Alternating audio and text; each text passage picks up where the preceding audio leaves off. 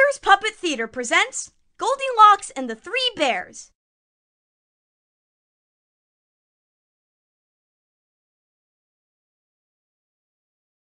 Welcome to Arthur's Puppet Theater, where you choose what happens. First, choose who's playing each part. Who do you want to play the lead role? I'm ready for this. Who should be Baby Bear? Hey, thanks!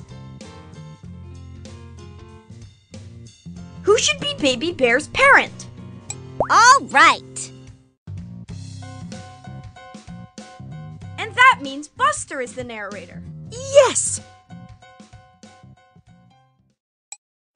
Arthur's Puppet Theater presents Goldilocks and the Three Bears, as directed by you. Once upon a time, on a sunny day, a family of bears was walking in the woods while their dinner cooled off.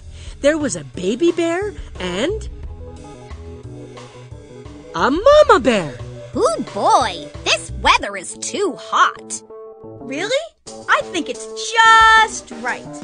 Not for me it isn't. I'm going to wear my sun hat. I don't want to get a fur burn. Too bad Papa Bear has to work late today.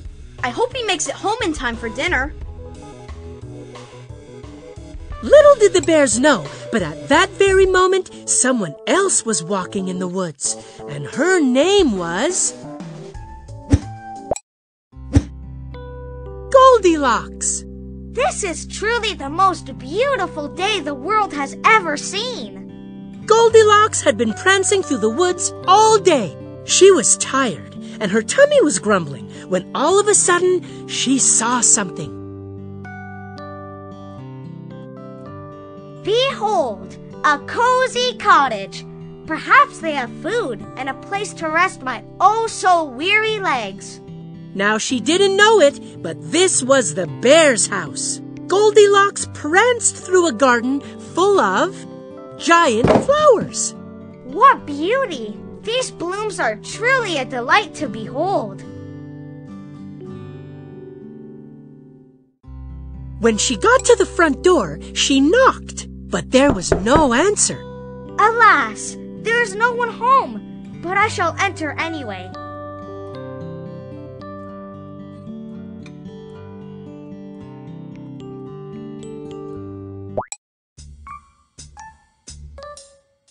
When she was inside, she couldn't believe her eyes. Right in front of her were 3 bowls of porridge. Oh, I adore porridge. I simply must try some. First, she ate from the big bowl. Egads, I declare with all my heart and soul, too hot. Then she ate from the medium bowl. Gadzooks, this freezes me to the bone. Too cold. Then she ate from the tiny bowl. Aha! I have arrived at perfection. Just right. After filling her tummy, Goldilocks wanted to relax and put her feet up. She looked around the room and spotted 3 chairs, so she tried them out. I have so many choices, but choose I must. First, the big chair.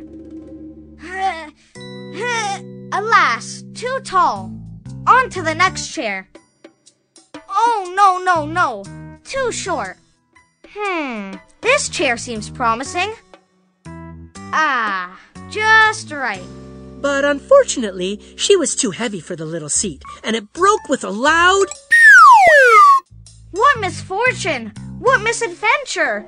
What drama! Goldilocks was exhausted from testing all those seats. She needed a nap. Then she saw just what she wanted. 3 water beds. First, she lay down on the big water bed. Oh, I fear I will be sick. Too wavy. Then she lay down on the medium water bed.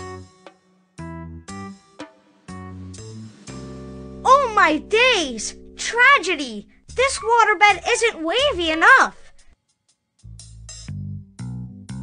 So then she lay down on the smallest one, and it was... just right. And with that, she closed her eyes and fell fast asleep.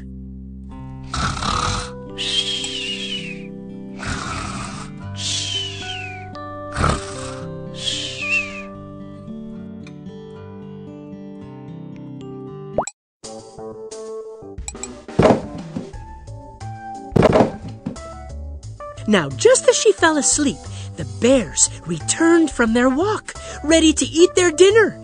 But they instantly noticed that something was wrong. Papa Bear's not home from work yet. Well, I guess that means more food for us hungry bears. Then the bears noticed that something else was wrong. Oh, someone's been eating my porridge. Someone's been eating my porridge, and they ate it all up. Then the bears noticed something across the room. Someone's been sitting in my chair. Someone's been sitting in my chair, and they broke it to pieces. Ah!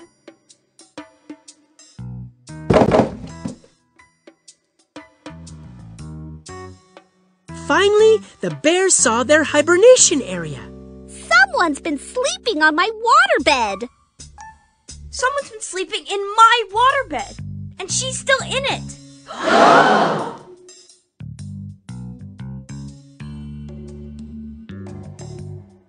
Goldilocks heard the sound effect and woke up.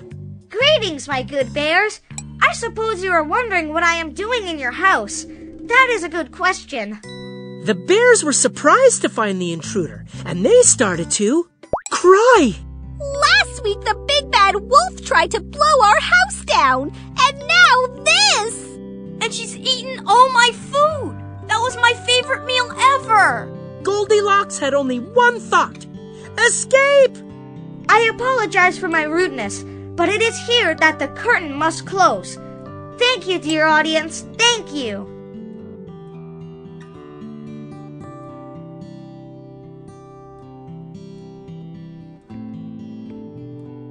And so she zipped out of the cottage as fast as she could, and the bears never saw her again. And the moral of this story is, never break into a house of bears even if you are hungry. The end.